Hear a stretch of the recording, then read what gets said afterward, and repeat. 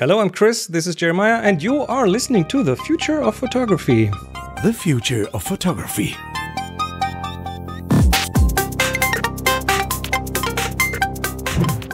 Hello and welcome back. I'm Chris, this is Jeremiah. Oh, pointing. It is me. Anyway, it's just the two of us. Just the two of us, and we are just recording a very brief episode because you just finished a big chunk of work. Yes, I did.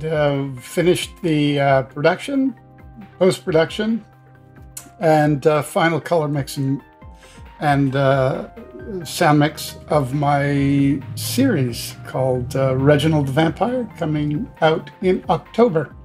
Awesome. It's based on a series of books written by Johnny Truant called Fat Vampire. So in Germany, it'll probably be Grosse Vampire. Something along Here, those it's lines. Reginald the Vampire, and but it was a lot of fun doing it. We have an amazing cast. The scripts are brilliant, and I had a lot of fun with design and image making.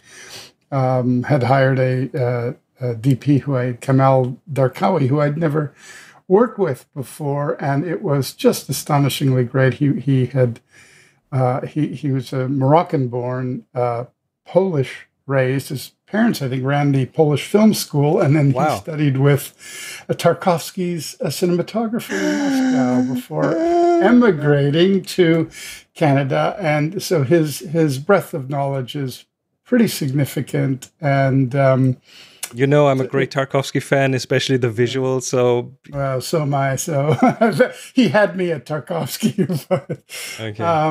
Yeah. So, and you and I should do an episode on Tarkovsky visuals. Oh yes. Just, we could talk an hour on Stalker alone, but Easily. Yeah. So it was good, and this being a photographic oriented podcast, if anybody didn't notice, I thought I would kind of focus in on the kind of things I've been doing over the last few weeks, which is color timing. And it applies directly to, of course, the kinds of photo editing that we most often use, whether it's Photoshop or... What is color timing exactly? Color timing is where you take the original output, in which case digitally it would be sort of a raw output. Each particular camera manufacturer has their own kind of nomenclature for what that would be. And it's like a digital negative. Right. In other words, it will just give you the widest range that the cameras are capable of. But there's no, quote, editorializing about them. So that when you go to the color suite, it would be very similar to putting a raw picture up on, I use Photoshop or Lightroom. Many don't. I think you don't. And then you can adjust everything. And you can adjust. So would that be something along the lines of this scene needs a warmer feeling, another mood, and the color does that? Yeah, that's the kind of decisions you're talking about. Yes, it's like photo editing imagery, but you're doing it at 24 frames, 25 frames a second, and the requirements, obviously, of computing power are a little bit higher, tracking, of course, because for example, you could. It's a lot more than just saying, give me warm, give me cold. I mean, I'll go in and I'll say, I just want to lift the highlights of the eye. Just a little bit. I get it, yeah. So we would build a soft edge mat around it. I would adjust exactly what I want, and I'll explain how I do that, or how we do that collectively. And then the computer, the suite, creates a tracking mechanism so that it actually follows the subject, but never loses sight of the mat, which obviously has a lot of feathering. And by feathering, I mean it decreases in intensity as it moves out to the borders. So it's kind of an invisible line, though you can make it hard if you want. and then you lay it down. And I would do that. I mean, you are adjusting contrast, you're adjusting color, you're adjusting color luminosity, and I can go into what that is. For example, so if someone's holding a red umbrella and you'd say this needs to be more red in this scene, then you'd have a moving tracking mat that follows the umbrella and boosts the saturation on that kind of. Yeah, if for example the subject is standing in front or moving in front of a medium gray background, you can basically go, well, I want that gray background to be lifted very specifically in terms of tone, but how do we get to that moment? What we do is we create a luminosity mask. So you just grab the color from the background, and then you transform that grab into a matte. So it only mattes everything but the adjustable target. And then no matter where the subject goes in that shot, it applies that. And so it's a tremendous amount of work. We used to do this when I first started. I started as a director of television commercials in New York, and I used to go to Technicolor at like, if the call time was 7, I would be at the lab at like 6 or 5, working in Technicolor in those days in the basement, and they would run the previous day's dailies on a projector. And I would basically call out to the color timer, warmer, cooler, greener, redder, you know what I mean, blah, blah, blah, on the fly. That was the vision in front of my inner eye. Like, you have to be in a special facility. They have very, very color stable, color accurate projectors and these kind of things, and you do it in a cinema type location, so you can do it on a big screen and have lots of people around.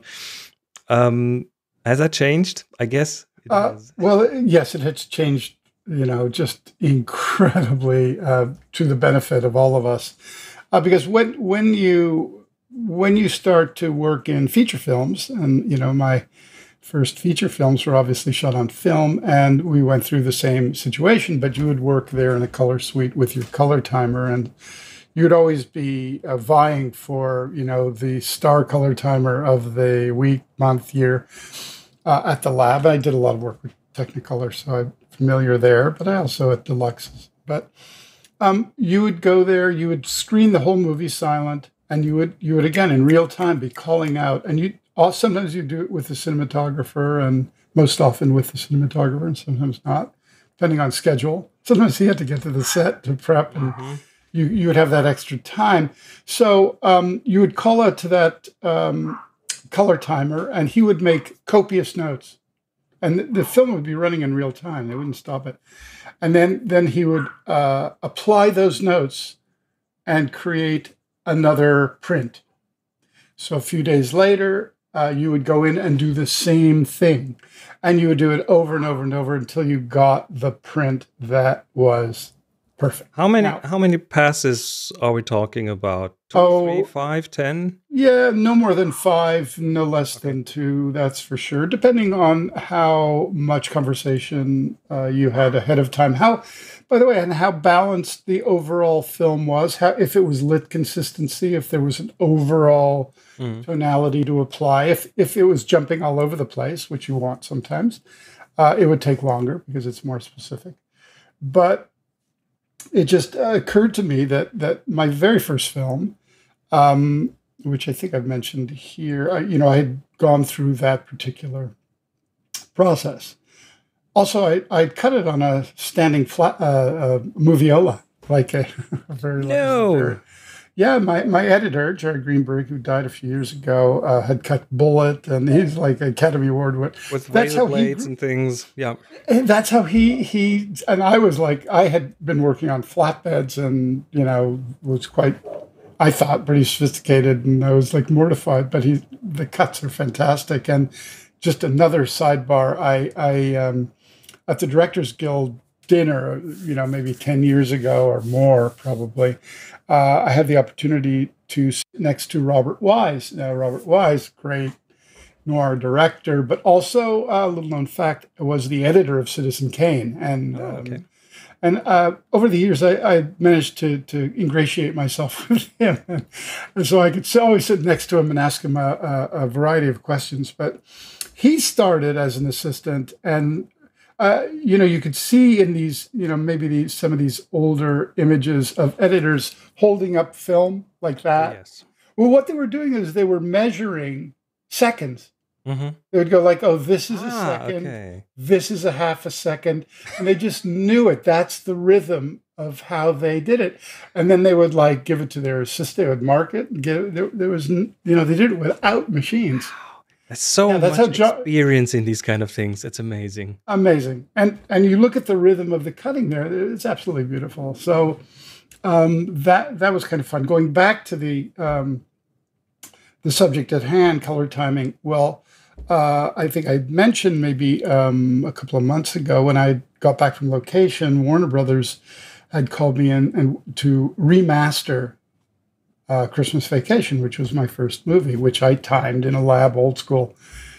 And there I was in the color timing suite with my original negative up, the original negative, which had been cleaned and digitized. That's the one that all the prints were made from then. Yeah. Yeah, all the main prints. Then they usually for the main theaters, they make about maybe 8 or 9 master prints from the original negative, and they put the original negative again not to be touched, and then they make a submaster. So if you go to a theater in Omaha, Nebraska, which they didn't consider, say, a principal market, and you drop in just to see if the projection was okay and whatnot. Get like a third copy or something. Yeah, it was like it's a little bit grainier than I remember, and it's like the sound is not turned out. But whenever I would travel, and if my movie was playing, I'd always drop in and go to the project. They let me in because I directed the movie. I want to see how it's running here. They'd let you. They would always be thrilled to have the director come in, and then I would immediately run into the projection booth and go like, "Guys, it's out of focus," or it's like, "Turn it up." And of course they did, and registered my complaints always. But here I was in the color suite. We did the same on the sound mix, where I was able to recolor. All using the latest technologies. It's a little bit like Ansel Adams, who reprinted several of his negatives over and over again in like different contrasts and different exposures. Yeah, and the thing is, you don't want to lose the intention of the original movie because the fan base is. But also, you have a few more years of experience under your belt now. Absolutely, but also technical controls, because before I was going like warmer, colder, you know what I mean? Just more general effect. Right. But here it was like, I literally want to lift up that little shadow area just on the lower right of frame, but I want to keep the other in total shadow. Or, the silver that's on the disc, I want to just lift that a little bit and hit that highlight to near peaking. And so you can now add detail that you've never, in fact, seen before, right? That is absolutely correct. And when we were done, and everyone there, one of the person who ran the session, specifically on the sound end, had been the sound design assistant on the original and remembered all of the details that I was shouting out way back when. But to sit and watch the movie as if for the first time and see things that you from the original, where you knew that's what I saw in camera. And remember, this is at the very beginning of sort of bad video feeds. So even,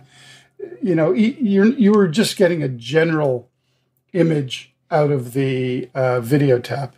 So recoloring that, you said the original negative, but you were now working on a digitized version of the original negative, right? Yes. What they did is they took it, cleaned it, and then they of course scanned it in 4K HDR, with or it could have been 6K HDR for a 4K output.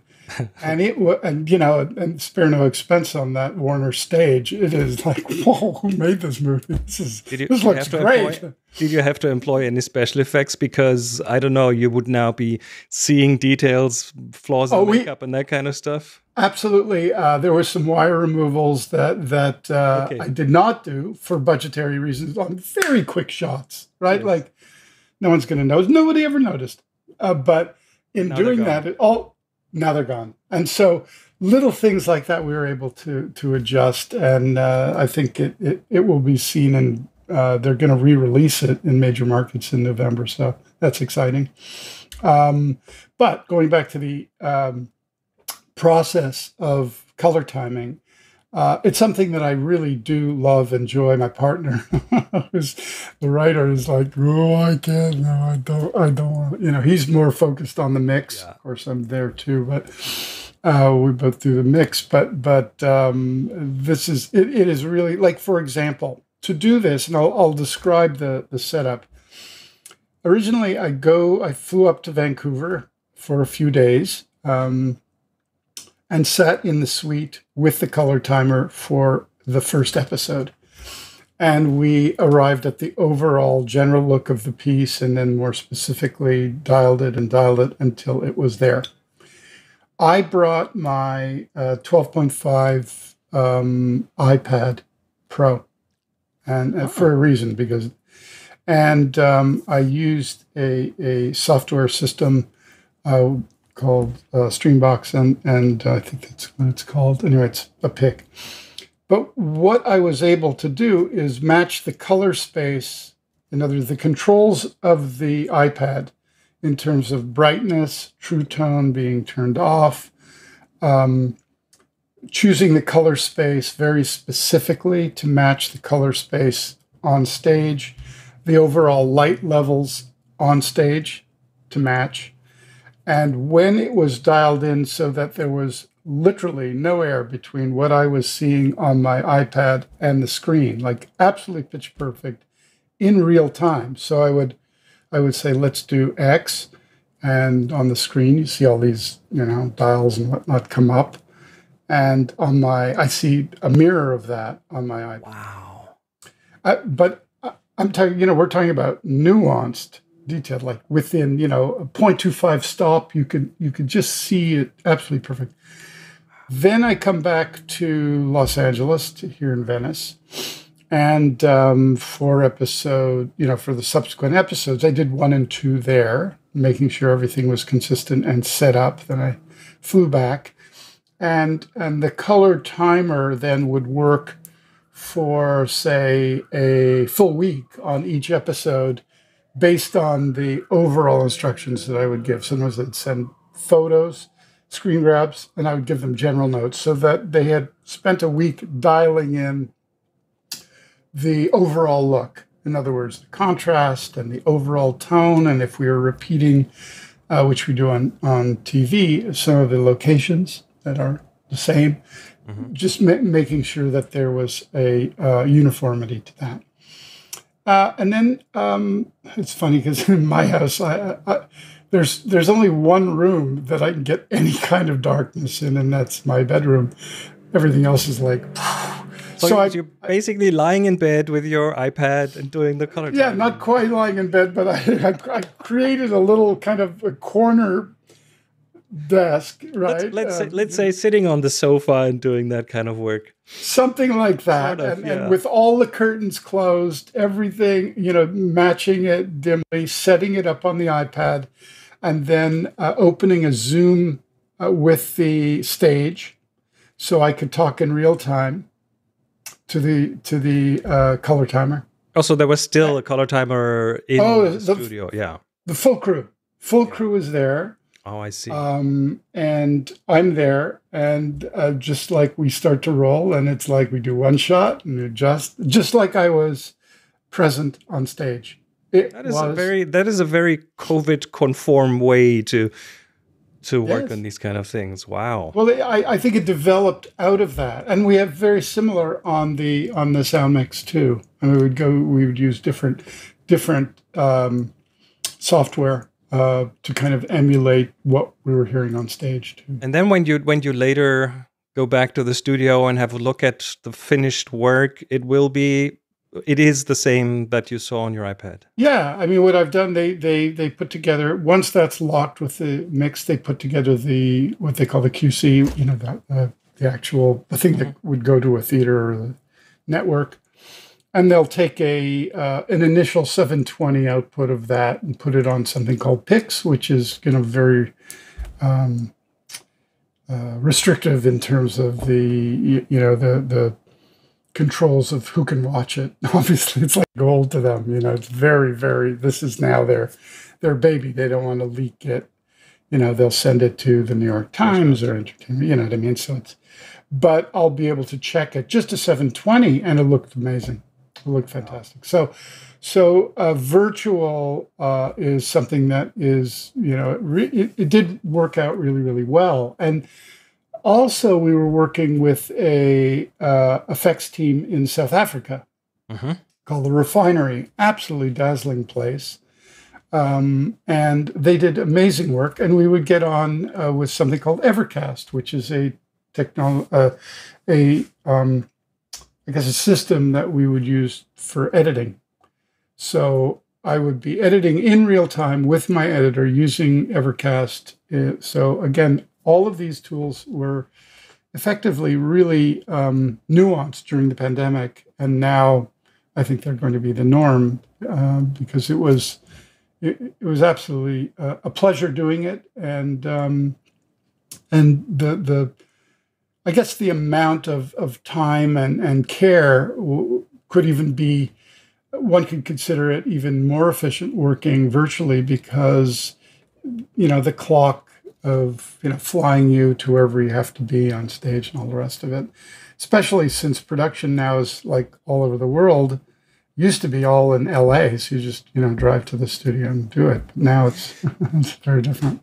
But with special effects and screening effects and making notes on the screen, going, I see a little spill here, that, and then that they get that back and turn it around, and so there's just I've just spent the last many months square-eyed staring at a monitor, and I look forward to a little bit of real world time. Nature.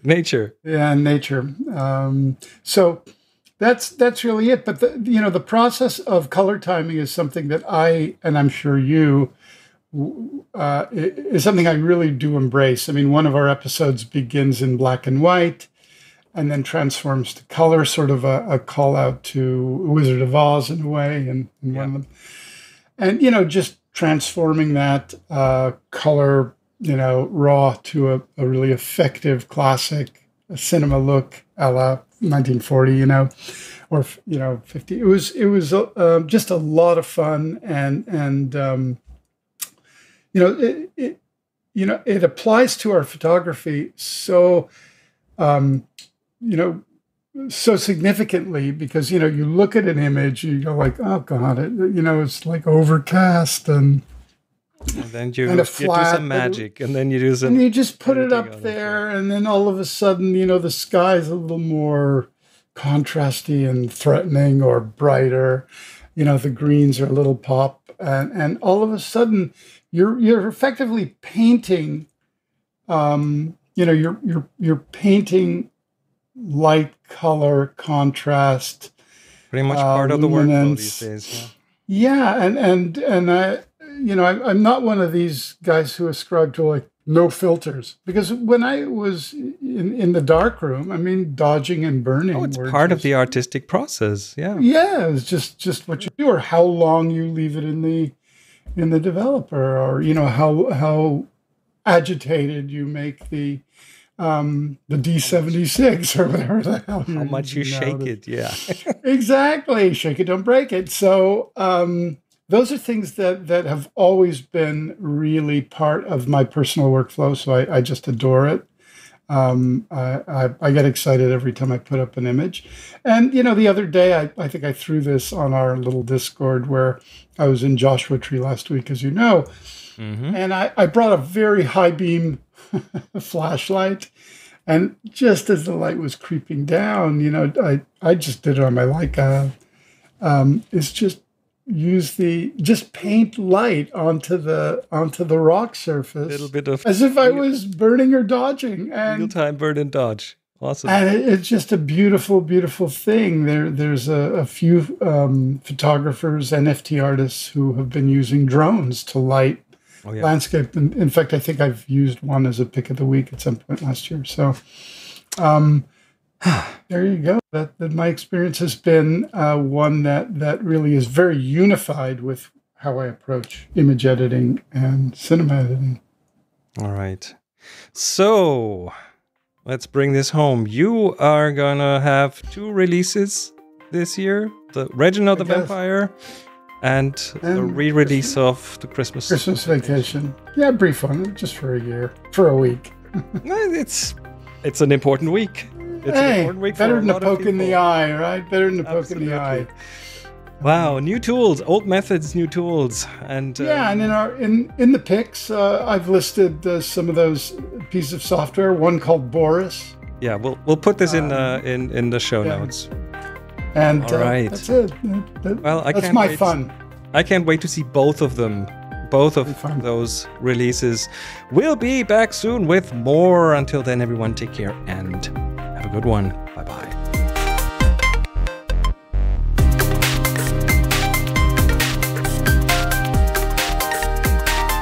You've been listening to The Future of Photography.